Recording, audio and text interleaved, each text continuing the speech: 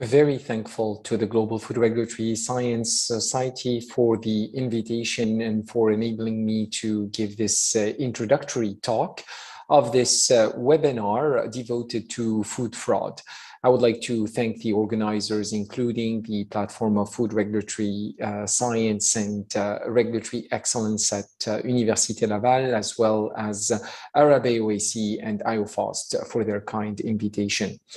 So this talk is meant to position the two webinars planned by GForce on food fraud and give a general perspective, including on the regulatory management of food fraud after defining and offering some general representations of these incidents.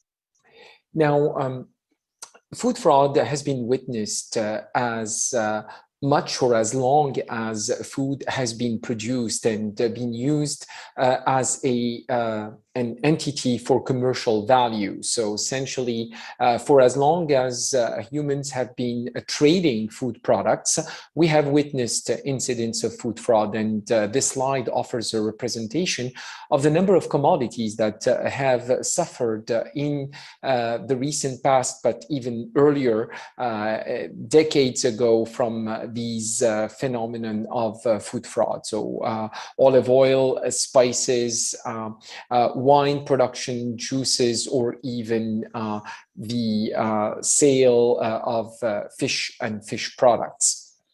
Now, while we continue to discuss a harmonization of the definition of food fraud within the context of the Codex Alimentarius Commission, we have witnessed that a number of food regulatory jurisdictions have adopted a definition of food fraud. And while there are some differences, we see some commonalities in these definitions. First of all, food fraud is a deliberate act. So essentially, this is something that some producers who intend to do so deliberately do. It is not, for example, the result of environmental contamination or of something that is happening in an adventitious manner.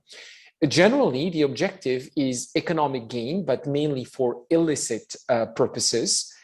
These incidents are not meant to be discovered, and that's why they're not supposed to produce public health impacts, because generally when that happens, the event is no longer hidden. And also, we can witness situations of food fraud without alteration of the composition of the product. It may simply be related to a misrepresentation of the food product. Now, of course, a number of incidents that have happened in the recent past have put this phenomenon at the forefront of food-related challenges. Many of us remember the melamine incident because of the public health impact it resulted into. More than 300,000 illnesses and deaths amongst the most vulnerable subset of the populations witnessed in 2008. The 2013 horse meat scandal and the widespread of this incident amongst over 28 European countries, showing that essentially a number of products which were supposed to contain beef were essentially sold containing another species of meat, and mainly horse meat, put also this at the forefront. And we've seen essentially during this incident a number of regulatory agencies, particularly in Europe and also in North America, consider this as an important issue and taking action to better prevent, manage these situations of food fraud. Now, when we look at the manifestations of food fraud incidents, it spans from the intentional misrepresentation, again, without altering the composition of the food. So essentially through mislabeling or misrepresentation. For example, presenting food from an origin that is different from where the food was sourced.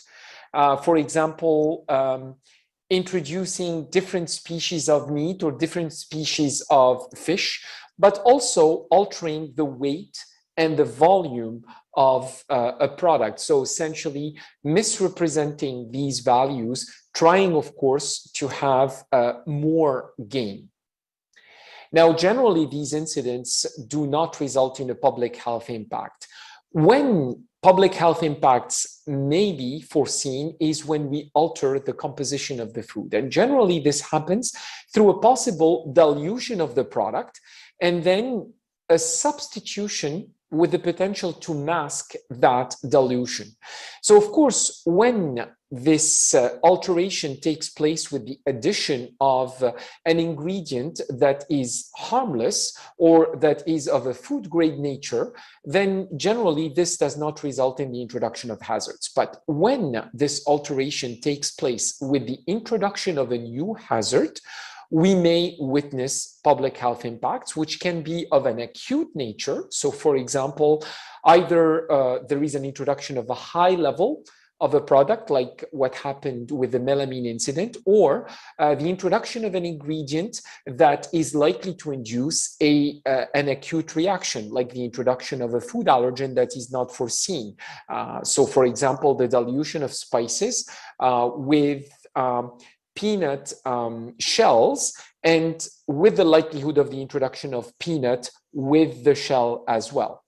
Now, there are situations where the public health impact may be considered as silent because the substance that was introduced as a result of this substitution, for example, the introduction of industrial dyes in order to mask the dilution of spices, this introduction may lead to a chronic risk simply because these substances, for example, may be carcinogenic, and at the level that they were introduced, they are not of a nature that would cause an acute risk.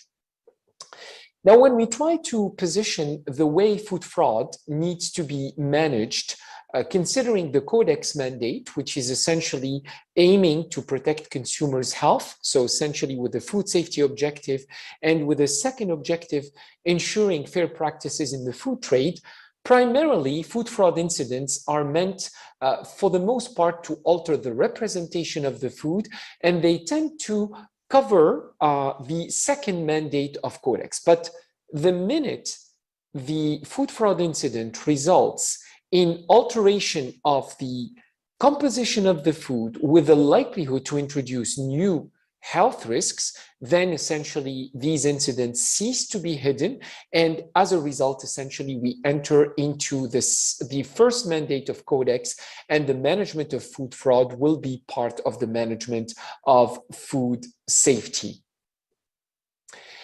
Now, when we look at the way regulators have attempted to manage this situation, we actually travel through time all the way to the 1750 BC, where we find the first texts that have attempted to introduce food laws, or at least measures that were meant to deter possibilities of frauding in food production. And in fact, the Hammurabi Code was found to be one of the first texts of law that aimed to punish situations of alteration, for example, of measures and weights related to food production.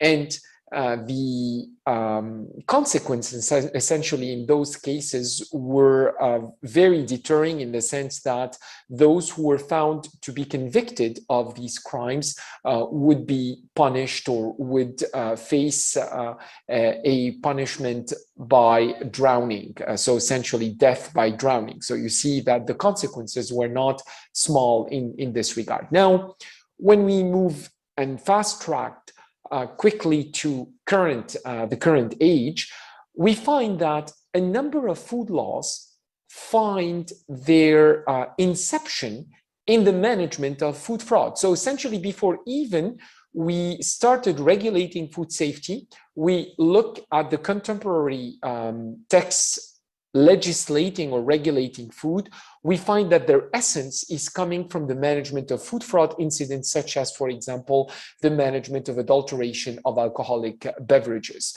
And in fact, some of the texts that we have seen coming from the Middle Ages, so the Assize of Bread in the 13th century in England, regulated, for example, the price and the weight of bread with fines and prison sentences related to, frauding, so essentially incidents of fraud in this regard. And we looked also at similar situations where in France, there was the introduction of a wine standard, essentially qualifying the quality requirements of wine, which allowed essentially to define incidents or situations which contravened this standard.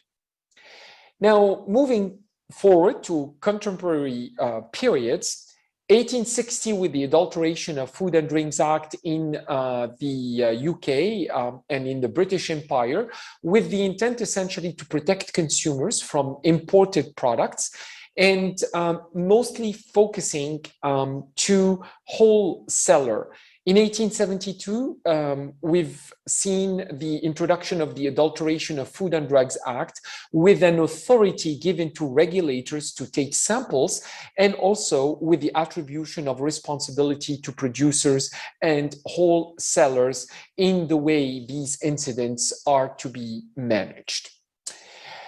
The introduction of standards of identity was identified as a tool to help preserve the authenticity of food products and better protect consumers. And the 1890 amendment that was introduced in Canada permitted essentially government to create standards to define the characteristics of a food, and these standards became part of regulations. And in fact, the first Canadian standard was developed in this regard for tea. Unfortunately, this was not further generalized to other food products, simply because it was not afforded by regulators. Now, when we try to regulate these incidents of food fraud, we tend to focus on the potential impacts that happen as a result of these incidents. And these impacts can be, in fact, of a low-risk nature, where we see that mainly the main impact is an economic impact, meaning that the consumer is cheated and ends up paying more for a product that is of a lesser quality. But there are potentials for increased risk. And we see essentially that when these incidents are either repeated or they tend to be discovered with a potential health impact, we may see, of course, an increase of the impact moving to a potential loss of confidence of consumers and a loss of trust in the way foods are produced, all the way to significant health and safety impacts, essentially leading to public health issues, like essentially was the case with the melamine incident. And of course, if we are to impose measures that are commensurate to the level of risk that is witnessed as a result of food fraud, we see that regulators have adopted also an incremental approach in the way these incidents are to be managed, moving from a reactive approach. Essentially, most of the food laws that we witness internationally would have provisions that are meant to protect consumers from misrepresentation. And these are meant primarily to, for example, prevent situations of misrepresentation, for example, of products of different origin, different species, different weights, different volumes, moving to a stronger set of penalties when the impacts are bigger, either as a result of repeat offenses or because these impacts may lead to public health repercussions. And in this regard, when these impacts tend to be higher, it is very important that the framework moves from a reactive approach to a preventive approach. Preventive approach meaning to the development of instruments that would allow to predict these situations, to identify indicators of their occurrence and therefore to mandate requirements by producers to avoid these incidents from happening in the first place. So essentially through the introduction, for example, of vulnerability assessments and the identification of potential risks resulting from these incidents with taking the appropriate measures from preventing their occurrence in the first place. Now, in general, the way food fraud would be or would need to be managed could be mirroring approaches that are adopted for food safety. So, of course, in prerequisite programs, looking at the way, for example, suppliers are identified and are managed, but also through the development of specifically targeted preventive approaches that are dedicated to the prevention of food fraud incidents. Of course, traceability would support a better reactivity when situations of food fraud are identified, and essentially there is a widespread of those. Having the appropriate traceability mechanisms would allow to limit and to mitigate those incidents.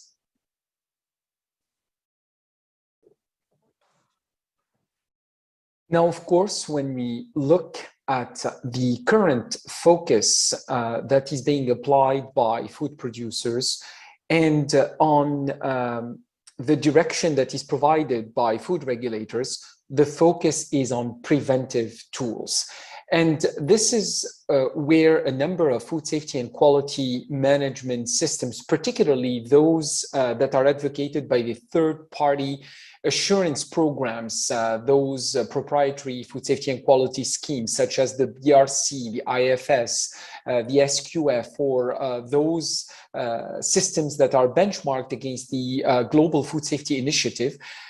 These systems have developed a number of tools useful to assess vulnerability of the supply chain and to identify some early markers for the potential introduction of food fraud in the supply chain, and therefore the development of mitigation tools that would prevent these incidents from happening, or that would help, in fact, mitigate their impacts. Now, of course, another set of tools that would be extremely useful for those who are interested in managing food fraud, both from the regulatory standpoint as well as from the supply chain, is the availability of food analytical methods and the reliance on methods that can support to confirm authenticity of value-added products, or the determination of markers of fraud are essentially key elements in the arsenal to combat food fraud. And that's why AOAC International has devoted some efforts in the harmonization of non-targeted methods as well as targeted methods that are known to identify some known markers of adulteration. Now, of course, in all this, we need a number of developments and progress. Mainly, there are some efforts that need to be devoted to better convergence of the methodologies and approaches that are used for vulnerability assessment. We have various tools and therefore various methods. A number of these approaches are not necessarily accessible, so they're not open access.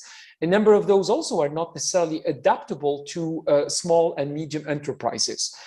For laboratory methods, continued effort in standardization and harmonization of methods is needed. And of course, continued discussion amongst the regulatory community for better harmonization of the requirements to be imposed on food producers in order to prevent and mitigate food fraud are needed, particularly under the auspices of the Codex Alimentarius Commission. Now, the organizers of this webinar, or some of the organizers of this webinar, such as Université Laval's Food Risk Analysis and Regulatory Excellence Platform, the Institute of Nutrition and Functional Food, as well as a number of industry partners and AOAC International, attempted to contribute over the past period through the organization of a number of workshops under the name of Global Understanding of Food Fraud, attempted essentially to bring together a coalition of stakeholders fostering collaborative efforts and the creation of a global coalition of thought leaders in order to help manage food fraud.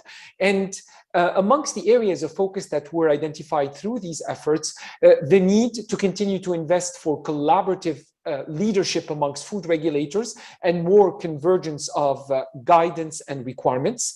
The continued development of more applicable tools and guidance to industry in order to assess the vulnerability of the supply chains and take the appropriate actions when those vulnerabilities are identified, and also further investment in the development of analytical methods and their standardization. And this is where the leadership of AOAC International is required.